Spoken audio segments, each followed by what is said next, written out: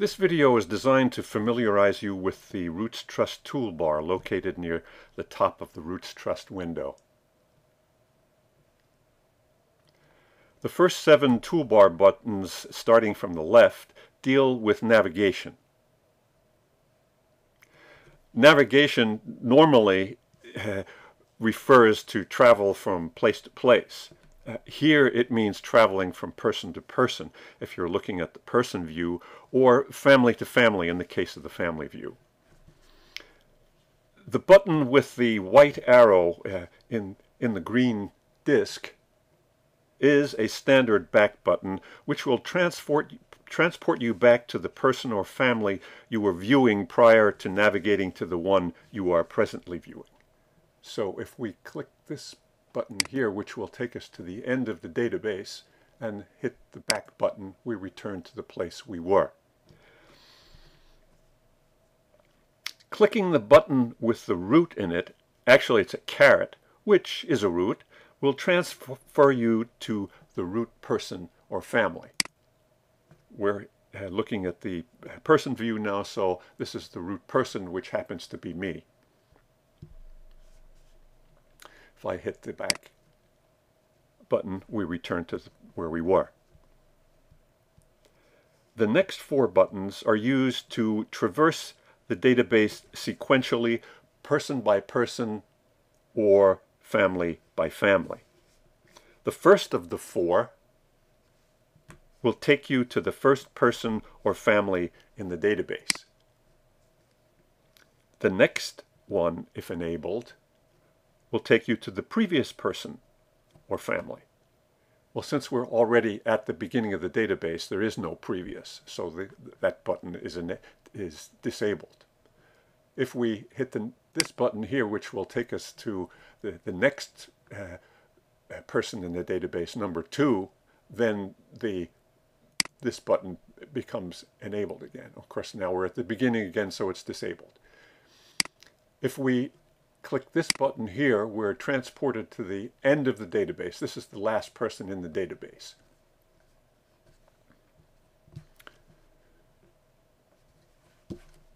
Okay, let's go back where we started from.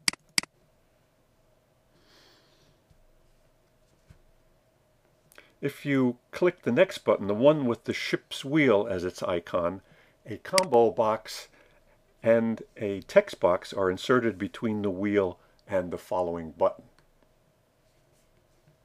Select an attribute from the combo box, enter a value into the text field, and press the Enter key. And if the value that you had entered into the text box is valid, you will be transported to the desired person, event, or family. Let's look at the attributes you can choose from. First, we have Person ID, which is the unique numeric identifier for each person record in the database. So this individual here, we can look at his Person ID by mousing over this Hidden Fields tag, and there you see it as 36. The next attribute is Event ID. If we display one of his life's events and mouse over the Hidden Fields tag, you see that the event ID for this event is 750. If we go over to the family view and mouse over the Hidden Fields tag, you see that this family is number 38. So let's go back where we started from. Let's look at some of the other attributes in here. For instance, Social Security number, standard U.S. Social Security number. This here national ID number is sort of like a foreign equivalent to the U.S. Social Security number. And these 3 values, the ancestral file number, the permanent record file number, and the automated record number, are GEDCOM values that rootsTrust normally does not expose, but will import if they are present in a GEDCOM file. So using this device here, you have a way of accessing those records by those values, should you know them. The last three entries in the combo box begin with UI colon, since they identify user indices that I created. There is a separate video on creating and using user indices. Let's take a look at this one here, the Tilton user index. Let's look at what it looks like over here in the person index. There's the Tilton user index, which I created from information in a source work called the Tilton Family in America. And many members of that family over a period of number of generations are identified in that work, and many of those individuals are assigned a unique code. Well, I created this index to link my database entries with the members of that family in the book, so that when I'm dealing with this particular Thomas Tilton in my database, I can make sure that it's the same one in the book by using the user reference, the user reference ID. So let's go back here, and if I were to select person ID, which is already pre-selected, and then enter 20 into the text field, which is the person ID of my great-grandfather Alfred William Duncan Brooke, and press the enter key, and there he is.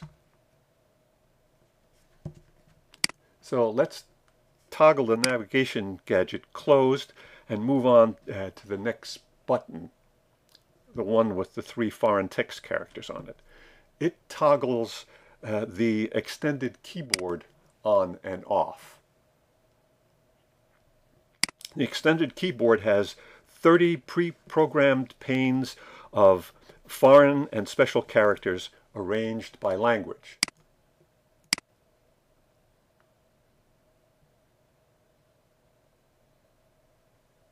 You can enter text from the extended keyboard into any text field in rootsTrust.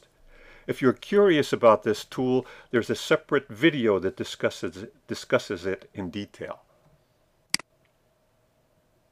I'll quickly demo how you enter characters from the extended keyboard. Please bear with me. I'm making this video in window mode, so the extended keyboard disappears when I click on a field to gain focus. But I can click it back and type in, click one of these things, and you can see that that character appears in my text, as does this one, and so forth. That's how it works. Let's get rid of these characters. The button with the 3 overlapping busts is used to invoke the relationship calculator. Let's try it out. I want to calculate the relationship between me and a certain Anders person, the oldest of my patrilineal ancestors that I have identified to date. First, I navigate to myself by clicking on the caret root button. Next, I click on the toolbar button for the relationship calculator to display the appropriate form. Since the current person, me, is already identified as person 1, I click the lower select button to identify person 2. If I wanted to select someone else other than the current person, or me, as person 1, I could have clicked on the upper select button to do that. So here we are. The next form gives me a choice of several ways of making my selection. You'll recognize this combo box here. You recognize these from the navigation gadget above. We have the same attributes in here, except there is no family ID or event ID in the list, because this particular form is only used for selecting persons. So I don't have a value for any of these attributes for this particular individual. So I'm going to have to select him from a list. So I click on this radio button, and the list is displayed, and I start to type in his last name, and there he is. Notice the star to the left of his name. That does not mean that he was a brigadier general. It means that he was an ancestor of the root person, and the root person is none other than me, so he was my ancestor. So I click on the OK. I see that the selected person has been displayed in this in the selected person text box. I'm happy with that selection. If not, I could have gone back and made a different selection. So now I click OK, and you see that I, Living Nelson, is the great-great-great-great-great-grandson of Anders Persson. So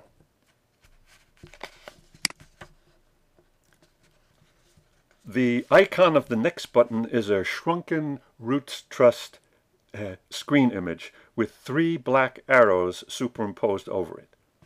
Use this button to toggle the person index or family index on or off. In other words, make it disappear or come back. This button has no effect on the other views. So there you see the person index has disappeared, and now it has reappeared. If we go to the family view, the family view doesn't have room for an integral index table. So when you toggle one on, it appears as a separate window.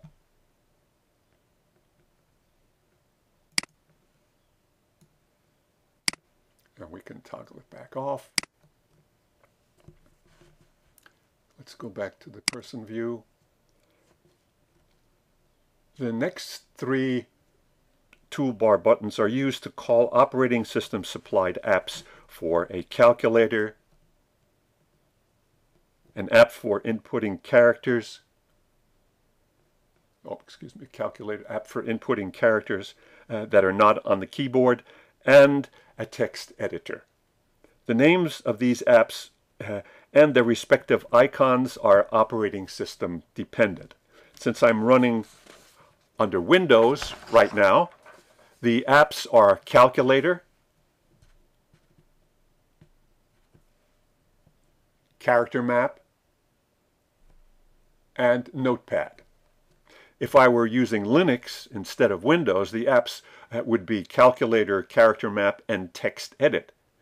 If this were Mac OS, the apps would be Calculator, Character Palette, and Text Edit.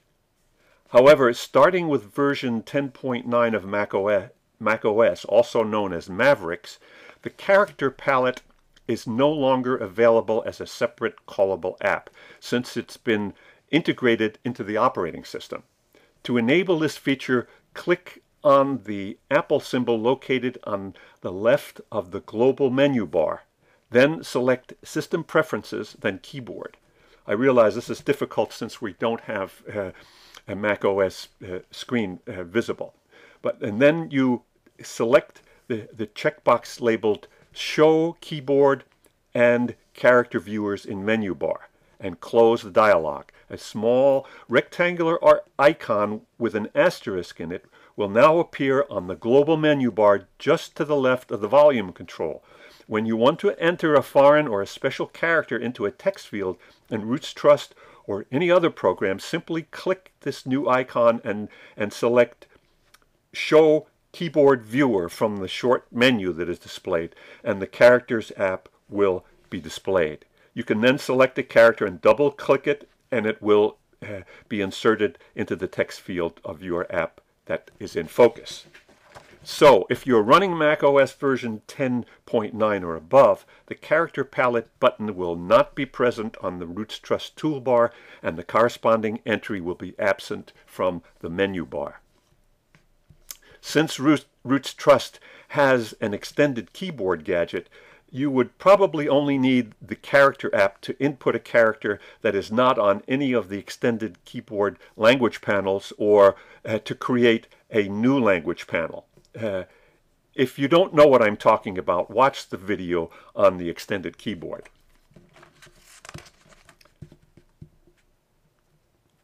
The strange-looking button with the 4 arrows pointing up, down, left, and right is used to return the window to the size and shape it was when you invoked rootsTrust. If you have drastically modified the window's appearance, you might need to click the button 2 or 3 times to get the window back to its original configuration. Let's mess up the window here, move all kinds of stuff around. So if we click on that button, see it there. There we go. So we're back to where we were. Except I'm not in there. We go.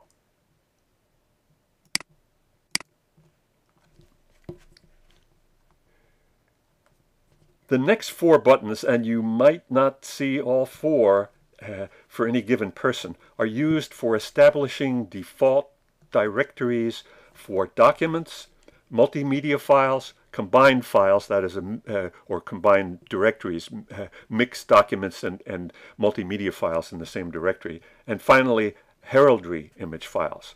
Once you have established a default directory for one of these categories, the corresponding button will no longer be shown for that person. And when you want to link a file to a file of that category to the person or one of his or her events, rootsTrust opens up the file selection form right to the person's default directory, so you don't have to drill down through scores of directories and subdirectories. Let me go back to where we were here, and you see we only have a button for heraldry for this individual. Let's go to birth. Oh, let's say we want to, no, we'll go to a birth and we want to add a document. So we click on this toolbar button and you can see that it opens up to his default directory. So we don't have to drill down through all of this stuff to get to his default directory. Similarly, if we wanted to add a photo, we click the button to add a multimedia file and it takes us directly to his default directory for multimedia files.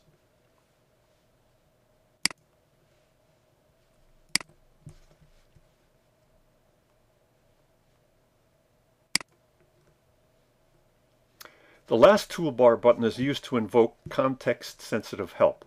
This button will be inactive if a modal dialog box is open. So if I open, nothing happens if I try to, except that the screen flashes. However, many of rootsTrust's modal dialog boxes have their own help button. So